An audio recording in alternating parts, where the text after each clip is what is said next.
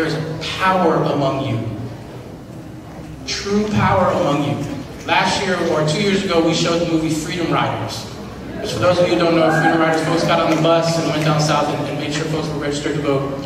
We didn't show you that because we wanted you to hop on buses even though voter disenfranchisement is a real deal. But we didn't do that to be like, hey, you guys should be getting people to vote. We wanted to show what some people at a certain time did when they recognized that something in the world wasn't right and this is how they were going to work to sort of repair it. And we want to challenge you all to think about what's going on in the world right now that your generation needs to address.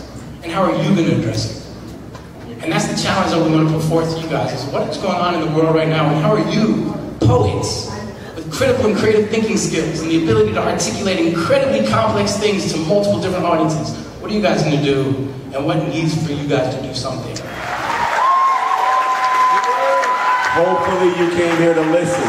With an open heart and an open mind, you came to listen and to learn and to trust and to build your faith in other people and in yourself. So let's live beyond ourselves and our moments this week.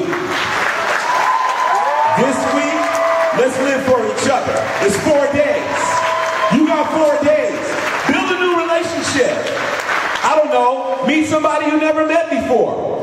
Come out your room when you're trying to rehearse so hard and go to the lounge and like kick it with people.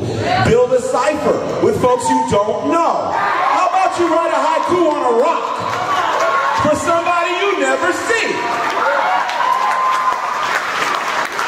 That's what this week is about. It's not about your ecosystem.